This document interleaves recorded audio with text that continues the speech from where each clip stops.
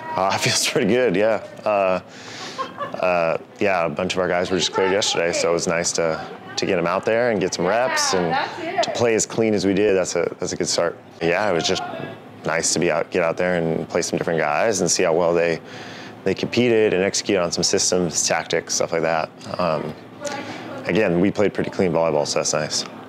It feels fantastic. We've had a lot of time off, and we know we've been working really hard in the gym. And even though we've had COVID cases and had to go through a lot, we were all ready to come back today, and we'll be even more ready tomorrow. And we're super excited to be back.